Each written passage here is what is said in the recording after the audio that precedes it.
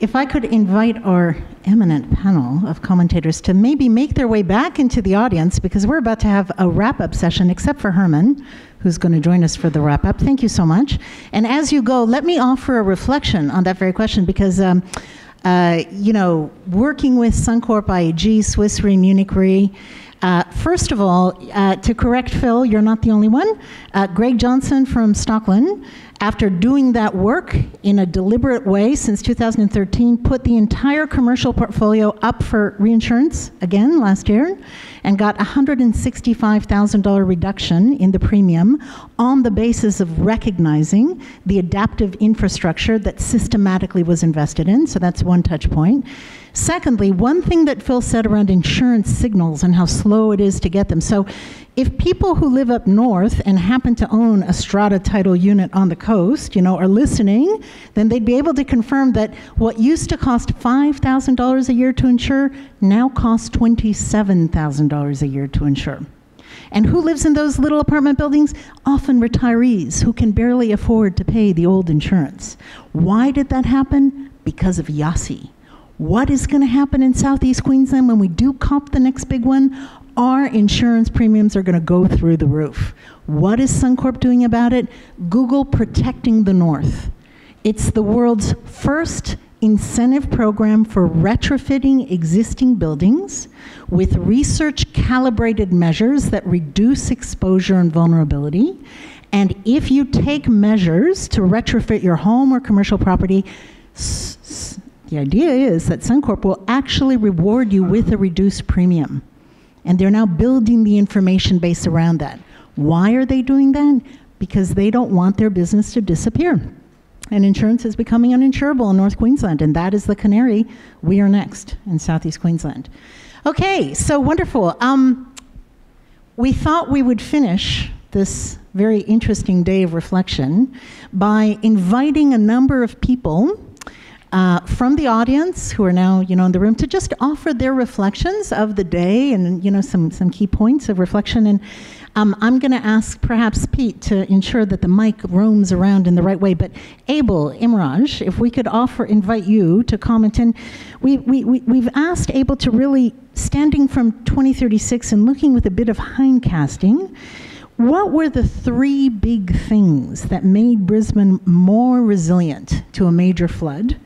And how did we bounce back better than in the past? We prepared, we responded, and we recovered. By preparing, there's an imperative on all of us in this room and those that are beyond this to take on the responsibility that we've been vested with, which is in 2016, we have the ability to get ourselves organised and create the right sort of environment where the community of that future would be able to respond and recover. And I think some of the things you talked about, some of the market-based mechanisms, if people won't invest in the future because it's uncertain or unknown, that's where the value proposition goes out to the market and let those people that have the ability to invest will make those investments in return for that risk. So I think we, in this current generation, should be creating those sort of value propositions for the future. We can create that through our preparation.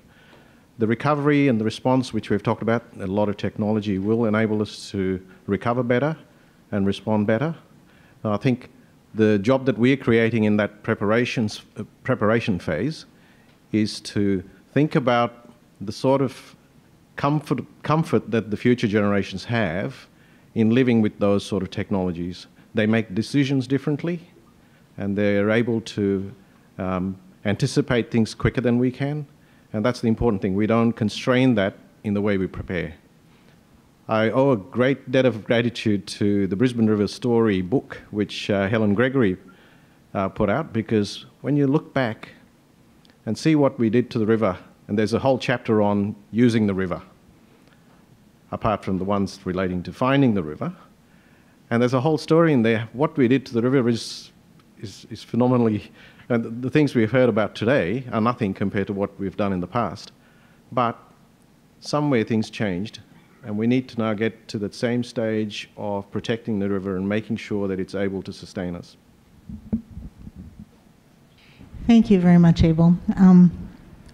Herman, what have you observed here today? And I guess, what are the most important flood management opportunities that we have? Thank you. I was asked last night to make some observations on this hypothetical. I'll do that by the few presentations of this morning. There I could make some notes. This afternoon it was a bit difficult to make notes with your back on the screen and looking at the back of the speaker. But I have some concluding remark on all those four presentations of the afternoon. But first of all, the presentations of this morning. I think Blair, he made clear that high variability is here to stay where it comes to rainfall, and that climate change within the time span of some 25 years will not make a large difference. Al Gore said, he talked about climate change, an inconvenient truth. What I encounter in my work with flood risk management, quite often climate change is used as a convenient excuse for not doing something more in the field of economic development or land use change. Catherine, she explained about the high dynamics in urban areas, that things can change within a relatively short period if you have the vision and the will to do that. Making also clear that greening the city infrastructure is a large challenge, but it came up with other concepts like cities as catchments. It made me a little bit think about a concept that I encountered in Taiwan, like the sponge city, taking care that cities are more flood resilient. Mark, he explained the difficulty in the concept of flood probability. And there was one remark that I registered very well. He said, insurance is a privilege and not a right. Well, in the Netherlands, insurance is an impossibility. Every 10 years or so, the Ministry of Finance and Ministry of Infrastructure and the insurance industry get together, talk for a while, form a task force, and at the end they conclude you're not going for all those transaction costs, and well, up till the next time then. Michel Raymond, he had a very nice presentation showing about the genesis of floods, and also showing how the operation of the dam is tuned to the distribution of the rainfall and the distribution of the floods, especially taking into account the downstream part of the catchment, and also indicating that about 50% of the catchment is not being controlled, and that they have, well, to tune their discharge policies to that situation downstream of the dam. For the afternoon sessions, I'm not going to sum up what is said, but if I hear all the stories, there was one question that came up in my mind all the time, and that is, what arguments or what motivation do you need more to go for a more preventive approach? I think there are many arguments why that should be done. I mentioned earlier on there are a number of low regret measures that you could take, and the ones I mentioned, they come out of an application in European Union. There was a flood risk directive, is a flood risk directive, and all the member states, they have carried out flood risk analysis, mapped the floods and made some flood risk management. And there were a couple of low regret measures that came out of this exercise. The early warning systems that could be improved, identify and map hotspots for flash floods, which is also very important here, but also, for instance, last year in France, in the south of France, that also cost the life of about 20 people. To safeguard the retention areas in spatial planning, and to restore and maintain the natural retention areas within the basin. The question is then, of course, on how do you achieve that? And of course, it's hard for me to say that in the Australian context, but what I think in Europe and in Netherlands we found is that it is very important to analyze these kind of things on a river basin scale. And that you need to enhance the water governance to maybe have a river basin authority to actually carry out such analysis. And that it is important to link the flood mitigation to the regional development objectives in the area. And earlier, and that's to conclude my comments, earlier you made a comment on wisdom and river, and that made me think of an expression that I came across when I worked in Indonesia. It was on the island of Java. There was the king of Kalungong, and he said to his son, to reach your objective, follow the course of a river that meanders. It may not be a straight route, but it will be pleasing and beautiful. So, no worries.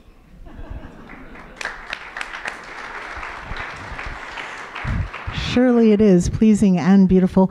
If we could get a mic to the back row towards the right. So we've invited Mike Ronan, who is with the Department of Environment and Heritage. And of course, that means he is a servant of the government. But we're in 2036. And Mike already is, you know, a happy godfather to many grandchildren. And so loosen up your view, Mike, of, I guess, that critical question. What will it take for us to invest in those ecosystem services over the next 20 years that really minimize the water flow, the damage, the input, et cetera, and create all of those other multiple benefits that will make us so much more prosperous? I think my reflection on it is that and it really came out of Mike Reynolds' presentation, is that there's just not a collective view and understanding of how these systems work. Without that collective view and understanding of how the catchment works, it's very hard to actually understand the values that come out of that catchment, the ecosystem services that come out of it. I think we've been very good in terms of, we talked a lot about technologies and great new data getting pushed out to people. People are saturated with data and information, and I think what we really need to do if we want to get those values recognized is to actually get the kind of products out that will engage the community, that will empower the community and let them understand how the system works. Because we've been doing work in Southeast Queensland with the Council of Mayors through the Resilient Rivers, in combination with the Resilient Rivers programme, with the SEQ catchments, Healthy Waterways, SEQ Water and others. And we've done probably about 6 or 7 of these walking the landscape processes. And we just find that even though people are working in the catchment, there is not a collective understanding. And if you want to, as I say, fix that system, get it really resilient, there has to be that understanding, and it's just not there. I think the other thing is that a lot of the decisions, a lot of the things we do as humans are done at a site scale. Floods and water processes are processes, and as humans we don't deal very well with processes. They kind of come and they go and they move around. We want to kind of stop things. We live in particular places, and trying to deal with these things that only happen once in a blue moon, we're not good at. And we have to look at ways in the future that we can recognize how to deal with those things that only happen once in a blue moon. I suppose the other thing, the last thing I'd like to say is that you know, technologies can change, and they will change, but when it comes to water movement in a catchment and the floods that will happen, they will happen in the future. It's basically water moving down the hill. It's been absorbed. You've got human infrastructure that affects it, and you've got the natural system that affects it. We can change any of those parameters or some of those parameters, but ultimately floods are going to happen in the future. And what we have to do is to try and recognize the natural features and human activities that we can do in that catchment to try and maximise the ecosystem services that we get out of it. But it has to be done in an integrated way, and without that collective understanding, it's not being done in an integrated way. We're making decisions on infrastructure, on environment, on all kinds of other decisions as if they're in isolation to each other, but one affects the other. So unless we have an integrated process, I think we're going to have a major problem recognising natural capital and ecosystem services. Those are wonderful insights. Thank you so much for sharing them.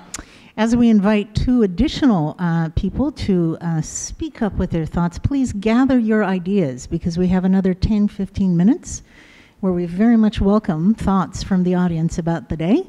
And I hear an appetite for further collaboration. I think that's critical. So, Mark Pascoe, can you kindly first introduce yourself to the audience and then share with us your sense of whether we might prosper through this event even better than we did through 74? Thanks, Mara. Mark Pascoe is my name. I'm from International Water Centre. I'm also at the moment chairing one of the Water Ministers' panels, expert panels on water. And just yesterday afternoon, in that expert panel meeting, there was a thing we wrote down in some advice to the Minister, which has been, I think, reinforced today, and that's this notion, you just used the word, Mara, and Mike did as well, collaboration. I think we will have been more successful in dealing or managing a 2036 flood because we joined a whole lot of dots together across our institutions. This room is full of those people who somehow, if we were able to synthesise, what's in the heads and of you guys and your activities into our flood management plan for Brisbane, then we'd do it for a 2020 flood. So I'm imploring us collectively to somehow join our organisations together, and maybe we do need. I think there was a suggestion somewhere this morning about a Brisbane something or other group. We've had various Brisbane groups before. In fact, I've been involved in a number of them. But I think we don't do that integration well yet. I think we still have that as a challenge. I think one of the other things we will have done is, and Mike and others have said it as well, is engage, influence, and involve the community. Yes, we're thirsty. We're thirsty for information. I'm a bit tragic with devices and want to look at all sorts of information. But I think by 2036 we will have been able to have the smarts in the Internet of Things to have synthesised that, and maybe we'll have devices in our bodies. In 20 years' time, I'll probably have a few. But I was around for the 1974 flood. In fact, I was working for Brisbane City Council then, actually just near you, and at the Oxley Creek wastewater treatment plant. And the laboratories there went 15 feet underwater, and we killed some cattle from the DPI down the road. I then watched the 2011 flood from the 7th floor apartment where we live in Roma Street Parklands, and saw the Oxley's restaurant float past. I hope not to see all those things floating past the next time. And to your point of hold on to the pontoons, but we won't have achieved that, I don't think, until till the community really understands this. And this is a huge challenge when we're starting to talk about, to the property point, to property values. We actually badly want to forget the floods as quickly as we can, so that we can get out and sell that house in some cases. Anyway, I think we will have done a better job in 2036 than than we've done in the past, because we've connected things together better. Thank you so much. How optimistic. David, Fagan, if I could invite you to, I guess, cap off on this emerging theme of how do we collaborate, because we're clearly not going to get through this working independently. Thanks very much, Mara. I think the magic word that keeps arising today is this word of resilience. And it arises in many contexts, doesn't it? We're told we have to teach our children to be resilient, and we talk about resilience in the context of rivers, but it really is quite an appealing word. But what does it mean in terms of engaging the public? Because to make this work, the public really has to be engaged. It's one thing for the water professionals or the planning professionals, but the public has to see the value and importance of this. And, you know, so often, rightly or wrongly, it does come back to this economic value. And I revealed my past before as a journalist and headline writer, and I often recede to that way of thinking, and I put together two pieces of information from this afternoon. One was that if we clean up Lockyer Creek, you can you can say that would reduce peak flood levels in a serious flood in Brisbane by 0.5 metre. And the other was that if we spend $20 million a year for 20 years on cleaning up Lockyer Creek and the rest of the catchment, well, we will have achieved that. So $20 million a year to reduce peak flood levels 0.5 metre sounds like pretty good economic value to me. And I think that's, aside from the nice feeling of resilience and the value of resilience, it's a very powerful argument to make to governments and to the public. I think people will see that. And again, going back to my journalistic heritage, when you're chasing a story, you go to where the money is. And who's got the money to be putting in $20 million a year? Well, it's the people who are going to save it. It's governments who are going to reduce their restoration costs, and insurance companies who are going to be able to keep their premiums competitive. So I think that's a really important way to think about this. I think your question was, how does QUT catalyse this? I think credit to Piet, he's done so much already to catalyse a group of people.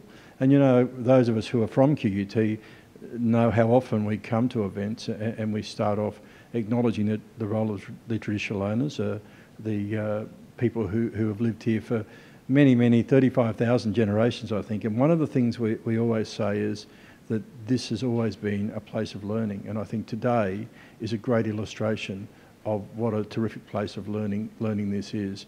And not learning by sitting here listening to someone go blah, blah, blah, blah, but learning by participating, by really engaging in the discussion and being able to share knowledge of great value, and the collaborations that's come through from that, from the government instrumentalities, from business, from all of the universities in this part of the world, I think is a really good starting point, and something we should be able to build on from here. Fantastic. So please continue to gather your thoughts. If you were on the panel, if you were a speaker, if you're a member of the audience, we have 15 minutes now to share our reflections for the day. And Anne, I see you are eager. Just one little idea we had when we began Oxley Creek in 1995. We couldn't see any reason why everyone in Brisbane wouldn't know which catchment they were in. And I can remember, you know, begging the council, one particular gentleman, every time I'd see him, say, can't you put the name of the catchment on the rate notices? People would learn all about catchments. They might see the word. I know we use catchments in relations to schools. People are getting used to that. So perhaps we could use catchment on rate notices in local councils. Thank you. That seems exceedingly pragmatic. Sir, please introduce yourself. Can we get a mic up there? Is it possible to be good to capture? Yeah. Oh, we've got one down here, and then I'll bring mine up to you. So first, please, okay, Mike. Michael Raymond, just looking back on the flood, and just to Tony's word about just be careful with flood levels 0.5 metre lower, bollocks. Totally agree. Trees along the waterways, really good. Slows down the floods, traps the sediment. We can't put numbers on it though around flood levels, and we need to be careful about putting words around expecting flood level reduction. It will slow the floods. It will also trap debris. So you cannot say with any certainty that we can rely on that for flood level reduction, but totally support the idea of trees on the catchments. The other one is people struggled with resilience. It's not that hard. It's not that hard. You just have to think about what will happen if it happens again. Can I avoid it? And Australians have been doing resilience for years. Started it decades and decades ago. We used to have dirt roads all over the place. The roads kept falling apart for the traffic. So what do? We put bitumen on it, and it made the roads resilient. Think along those lines and you'll get resilience. Fantastic. So we've got one comment up there, and then I think another one is... Okay. So I'm James Udy. Been Chief Scientist at Healthy Waterways for about 5 years, and I've recently left, or working with Healthy Waterways still, but as Director of Science Under Sail, a new initiative doing science while you're also sailing. So I'm actually hoping come 2036 I'll be on my sailboat off the coast and I can watch this on the news. But I guess having worked in the industry for so long, and an interesting point, even the insurers, who I always hold up there as a group that probably will actually push us to do the right thing just for economic reasons, even, they're still basing their premiums on what's happened in the past and how many claims you made in the last 5 or 10 years, rather than looking at your risk profile going forward very well. We heard that. I'm sure there's exceptions. And I reflect on my own 5 years experiences, and I hope the future holds what Mark posed to us, in that we have genuine integration and collaboration across organisations. But I have noticed organisations and individuals often have a resistance to change, and business as usual is a lot easier than actually doing something different or coming up with an innovative new idea.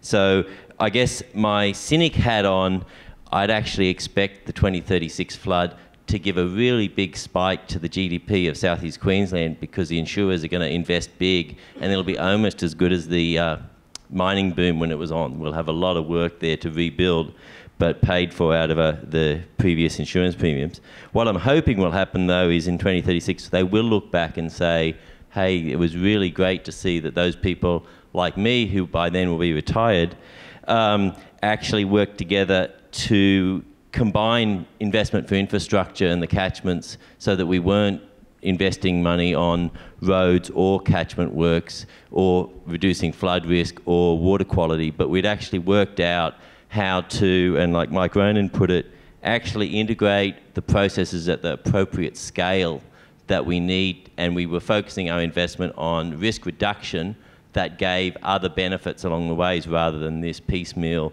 thing where you do something to get past the DA tick box.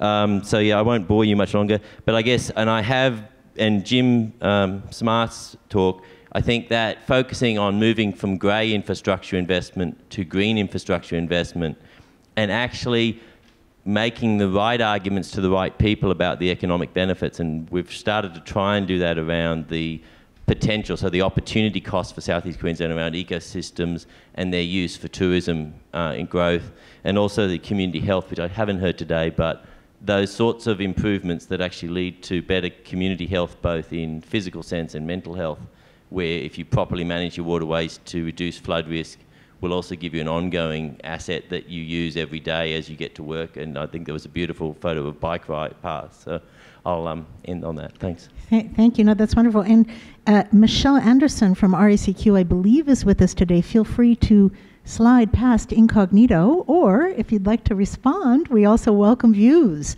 I am a great fan of the insurance industry, as it is one of the key drivers of change in this equation. Now, having said that, Hamid, please, we welcome your, and please introduce yourself for the audience. Sure. Hi, everyone. My name is Hamid Mirfenderesk from Gold Coast City Council. I just wanted to touch base on two issues that, in my view, there are gaps, and we didn't talk about them today. It's risk, first of all, risk communication.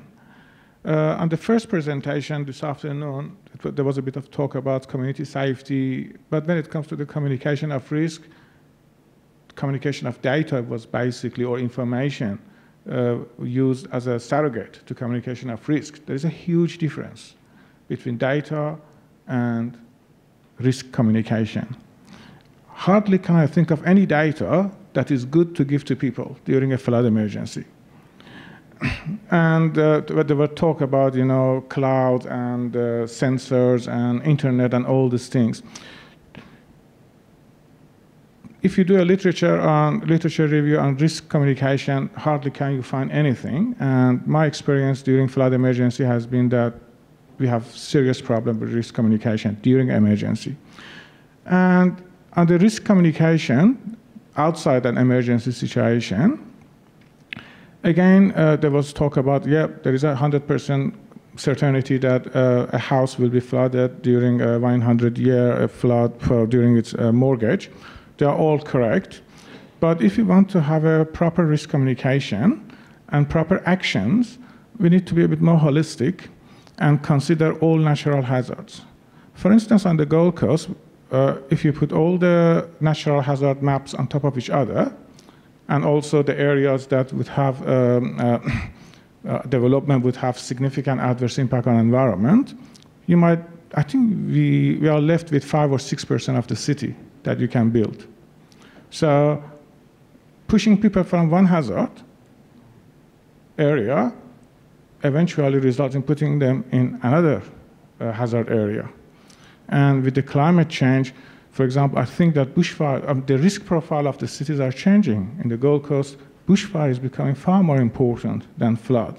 I mean, the impact of climate change on extreme event is highly uncertain, and I'm not relying on them yet. But on the mean values, has far more certainty.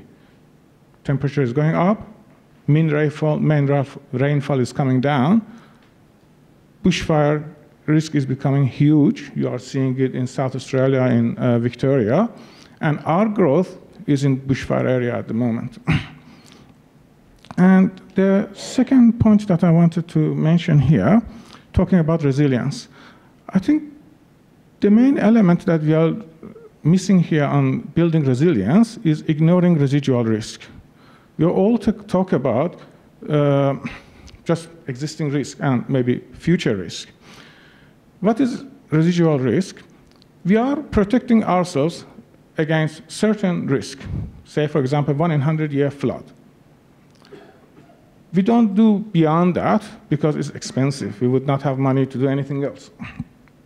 So up to 1 in 100, we are protected. Anything beyond that, we are not. I did a bit of calculation in the context of Gold Coast. I think it would be valid for many cities. I basically draw the spectrum of risk. 40% of risk is associated with 1 in 100 or less. 60% is associated with more than 1 in 100. So 60% of the risk that we have is because of residual risk. So the 40%, which is our risk against the design natural hazard event, is not going to change as long as we are implementing our regulations. They are all set to maintain this. But our residual risk is increasing as we speak. Every asset that you are building in a city that is growing, 40% of risk is addressed through complying with laws and regulations and plans. And 60% of risk is not addressed because we are complying with the laws and regulation and plans. So somehow this residual risk needs to be addressed. Traditionally, residual risk has been addressed by emergency management. They say this is the risk that we are accepting, and we are overwhelmed with flood or bushfire. Emergency people go and save people, and insurance pay for the damage. I don't think it's going to work. It means this approach has resulted in having substantial unfunded liability. If 2011 flood occurs, I don't think anybody can pay again for all the damages. And it's getting worse. All I can say is it is an unfunded liability. Somehow this residual risk needs to be addressed, and we are missing opportunity one after another. Because Another issue that we are not dealing with that properly is getting our engineers and planners to work a bit more with each other. Our engineers doing a lot of capital work to manage existing risks. We manage existing risk, create a lot of resilience, and for instance, by lowering flood planning level, because now flood level has come down, basically losing our resilience. So if we are doing mitigation, I tried very hard during the production of estate planning policy to convince our officers in the state government that we should talk about unmitigated flood. If you are mitigating, it should be maintained. You should not let that mitigation to be eroded by development. I managed to convince 12 councillors, or all councillors in Gold Coast. I couldn't convince our state government officers. So addressing residual risk is, to me, is the key issue to gaining resilience within urban area. I'm not talking about resilience in catchment, that's a different story, but within urban area, that's the important thing. Thank you. Thank you, Hamid. And can I say I've had the pleasure of being on the flood advisory group for Gold Coast City Council, and it is quite insane that a group of engineers managed to implement the third level of the Hinds Dam, but not allow the developers, therefore, to develop away. So they held on to the resilience of that additional level on the dam by holding on to the planning rules. Now that is an incredible achievement in a very politically dynamic area, so my hat's off to Hamid and his team. Who else would like to share their reflections? Please, and introduce yourself. And I come from the University of Southern Queensland. I have just finished a PhD on how people get information in a disaster. And I just wanted to touch on a point that Hamid mentioned about risk communication, which was that we have all this data that we need to transmit. But really, people just want to know how it's going to affect them. So they'll find out about a flood or a flash flood from other people, and then they'll go and find someone who's experienced who can tell them what 13.4 metres at the bridge is going to mean for their own house. So it's pretty basic. We just have to get that translation nailed, and most of the communicators in this room will be able to do that. The other point I noticed emerged from today was that the effects on Brisbane are dramatically increased by what goes on outside the Brisbane City Council area. And it was brought home to me in the Lockyer Valley floods when I was sitting in the local disaster management committee, and it was crystallised by Jim's presentation. The councillors wanted to grade all of the trees out of the creeks so the water could disappear more quickly. And I just think that this sort of forum, it would be really important to involve those outlying stakeholders who have such power. Thank you for those comments. I know there were some gentlemen in this third row that might want to share some observations. Is now a good time? Please. There you go, thank you. Yeah, my name's Tony Pearce. I'm the Inspector General for Emergency Management, not the Queensland one, which is him. I'm the Victorian one. Just a couple of observations, I guess, just in relation to what's going on in Victoria and this hypothetical today. Something we've been driving fairly hard is this concept since 2009, the bushfires, is this concept of shared responsibility, which is about the community as well as government and business and so on having a role to play in this. And what we've discovered along the way is that we're actually not good at community engagement at all. We talk about it, we use the phrase plenty, and in an ad hoc, splintered way, different groups and different departments go out and talk to different communities about different things.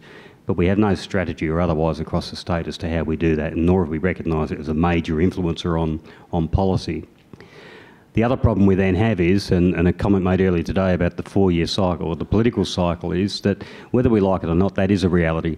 And as public service organisations and agencies that work with public service organisations, we are developing policy along the way that we believe is going to deliver a better outcome for communities. But whether we like it or not, if we don't learn how to change the language and synthesise what we know into a story that we can sell to politicians, that political cycle is going to continue to impact upon our ability to actually make real change for the communities. And if we don't learn how to engage with them in a structured way, as in the community that is, then we're actually not going to know what we're trying to synthesise to sell to the politicians. So what I've been saying in Victoria is that one of the things that we have to learn to do better is to learn how to be storytellers. Because if you can't give a politician something that they can stand up sometime in that 4 years and wave around that shows tangibly that they've made a difference for community along the way, then you're not going to be able to sell it. And we all know that many of the policies that we need to see implemented over the next number of years, which also apply to your 2036 scenario, are not actually things that you can hold up and wave around that will make a difference to votes. So I think we've got a lot of work to do in the context of community engagement, and I just think it's something we've got to give a lot more thought to in a coordinated way, I guess. Okay, very good. Yes, please, Richard. Richard might be our last comment.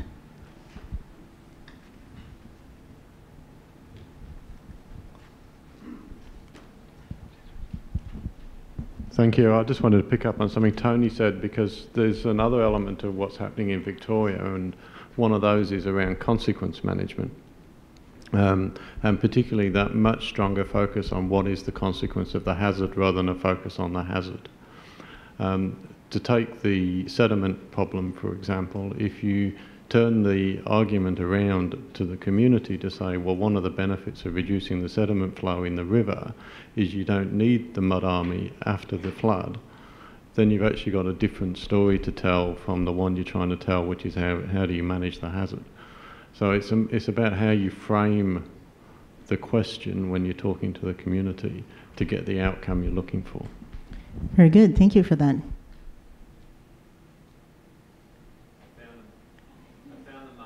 Yeah, I found the insurance team. Yay! They're just here. No. Look, we've done a lot of work with insurance colleagues in recent time in our flood community practice. So we certainly enjoy you being here. Was there a comment you wanted to make?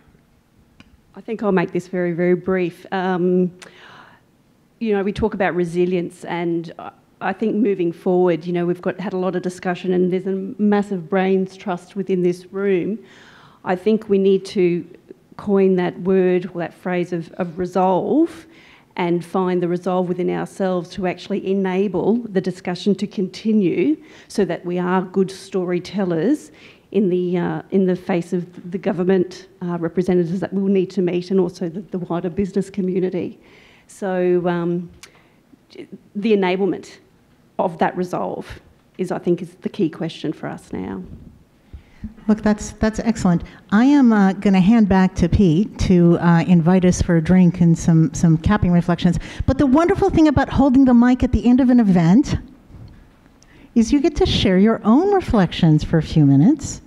And I have one burning kind of thing, which touches on these various issues of residual risk, of if we only understood some things, we would do things differently, of the small amounts that we could invest intelligently, and how we can engage with the public to get political license to actually do things. And I've been observing the rise of something very, very important, and I encourage each of you to go home to your agencies, your jobs, and learn a little bit more about this. And it's called deliberative democracy. So it comes out of the Scandinavians 40 years ago. The Danish Board of Technology worked out that if you put complex policy, technical, scientific questions to ordinary citizens, not squeaky wheels, not advocates, not lobbyists, demographically representative ordinary citizens, if you immerse them in knowledge about what the issue at stake is, and if you empower them, there's that word, to actually influence the outcome, including how to spend money, often their own taxes, incredible results come. In Australia, we have something called New Democracy Foundation, which is based in Sydney and has been working with all states, interestingly, other than Queensland until now, a lot with Victoria and New South Wales. This is a body which is very deliberate at how they use these methodologies. On the board is Nick Greiner, the former Premier of New South Wales, Jeff Gallop, the former Premier of WA, Lucy Turnbull, for many years, has been represented on the board. It's funded by the family that owns Transfield, so very deep pockets on infrastructure, very clear on the outcomes on this. City of Melbourne recently put a $10 billion working capital budget up for decision by 100 randomly selected citizens. The Age followed that process and how they learned and what they recommended, and the outcomes, Tony would know, are sensational. And I'm pretty sure Melbourne City Council has accepted around 95% of them. Imagine if we put $20 million aggregated across various agencies to a deliberative process with the goal of how to invest that to best build our resilience. Not only do you get a conversation going with the public, you'll get some really smart investment decisions. So on that happy note, in the spirit of collaboration, you might wonder how it is that my shirt is white again. Because I went into the toilet and there were some wonderful women there. And together we were very, very resourceful. So all kinds of things are possible. Over to you, Pete. There you go. Thank you, Mara. And a big round for Mara. Mara's sort of brought not just an opportunity for being an MC, but a huge amount of knowledge and long commitment to this particular area of resilience. And she was very happy to come on at, just before Christmas. I mentioned this was a bit of a project and she was a bit aghast that we might try and do it. But it's been a pleasure for me to work with her, and I hope for you all a pleasure to have her look after us today. Thank you, Mara.